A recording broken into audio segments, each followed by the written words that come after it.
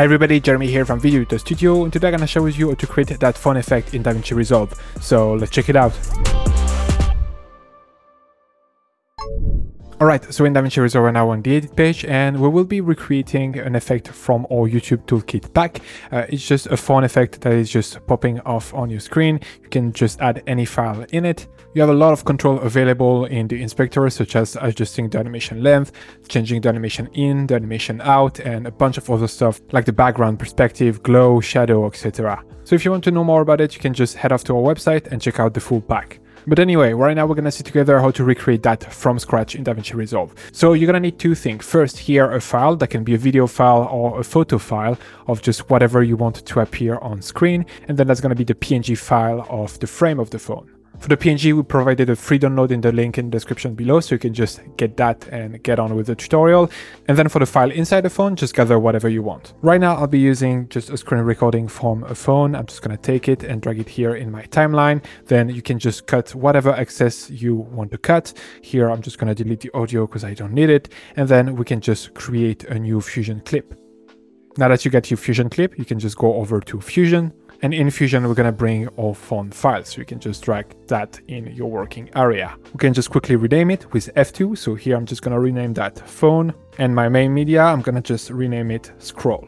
Now I'm gonna disconnect the scroll from the media out. I'm just gonna bring it here for later, and I'm gonna bring a background in my working area. Now I can just link the output of the scroll to the background, and then I'm gonna link the output of the phone to the merge. And then I'm gonna link the output of that merge to the media out. Now we're getting somewhere. The first thing we want to do is here we want to mask out the excess, so you want to make a mask inside the frame of the phone. To do that, I'm gonna take a rectangular mask and I'm just gonna bring it here and link it to my merge tool. Now I'm just gonna adjust that to the border horizontally and vertically.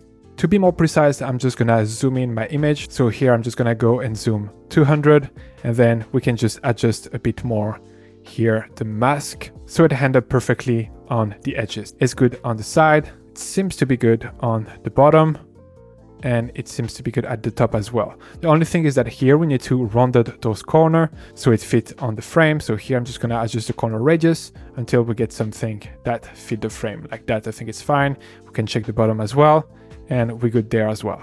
Now we can unzoom, so we're just gonna click fit. And to be honest, the effect is pretty much done. Now we're just gonna need to reframe the image inside the mask. So I'm gonna select the scroll, hit shift space on my keyboard, and we're gonna search for transform node, bring that in, and then here we can just readjust the size of our scroll. So I'm just gonna reduce the size, and then here I'm just gonna adjust the position. So I'm gonna move that a bit to the side, and I think we're good like that. Alright, so now most of the effect is done. We're just gonna need to make a few touch-ups. The first one being here, if you want to have a transparent background, you can simply go to background and reduce the alpha channel down to 0, and you gain transparency. Then we can go here to merge, hit shift space on the keyboard, search for a drop shadow, and bring that in. Then you can just adjust the strength of the shadow, the blur, the angle, the distance, etc. Right now, just gonna leave it by default. And then here, I'm just gonna bring a new background and unlink the drop shadow from the media out, and then link it to that new background. Then I'm just gonna link the output of the merge to the media out, and we're gonna go to the background and change it for white. So that's gonna be the background behind my phone. But if you want to use an animated background or a piece of footage, that's where it will go instead of that white background. Now the last step is going to be the animation, so we're going to do a simple opacity and size animation. To do that, I'm going to select my drop shadow, hit shift space on the keyboard, and then we're going to search for a transform node, bring that in, and then hit shift space on the keyboard again, and we're going to search for a brightness node and bring that in.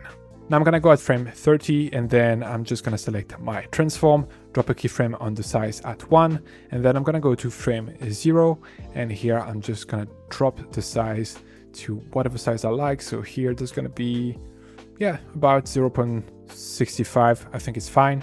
And then here I'm just going to go to frame 10, go to the brightness and contrast node, select the alpha channel, drop a keyframe on the gain at 1, and then we're going to drop basically the opacity down at frame 0. So I'm going to go to frame 0, and here I'm just going to drop the gain down to 0. which is gonna basically affect the opacity. Now if we play it, we got our effect, just two things. The first one is that here, the shadow is just clipping on the border of the image. So we're just gonna make a quick adjustment to the drop shadow by going there. And here, I'm just gonna reduce the drop distance. I'm gonna just change a tiny bit the angle. And here, I'm gonna reduce the blur a tiny bit. And that way, right now, it's not affecting the border of the image and it's not clipping anymore. The second thing is that I wanted to smooth out the animation. To do that, I'm gonna go over to Spline, and then here I'm gonna select the transform and size, click zoom to fit. Then I'm just gonna select my 2 keyframe point, hit S on my keyboard to just smooth that curve. And then I'm gonna hit T to bring the ease in and ease out mode. And then here, I'm just gonna bring the ease in at about 85. So just like that. And now if we play it, perfect, we got our animation. That's pretty much it. That's how to create that effect in Davinci Resolve. If you want to see more titles like this, you can just head over to our website, because this specific title is part of our YouTube toolkit. So there is more title like that if you want to check it out. They have a bunch of control, like adjusting the animation length directly from the edit page. You can choose from different animation in and animation out, and a lot of other parameters. I'll let you check that out. And also let me know in the comment what kind of video you'd like to see next. I will just be happy to add that to our list of videos to make in the future. Thank you very much for watching, and see you in the next one. Bye. Speed up your workflow and create better videos using the pack available on our website, including titles, transition, and templates, but only for Davinci Resolve. Get started today by downloading our free starter pack containing a compilation of 20 titles curated from our library. Link in the description below or at videodjastudio.com.